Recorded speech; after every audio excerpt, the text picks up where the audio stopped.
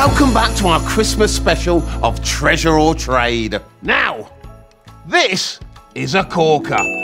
Mr. Bounty, I won't lie to you. Commissioning a golden sculpture of yourself, it's a bit out there. What are we talking? 9 carat?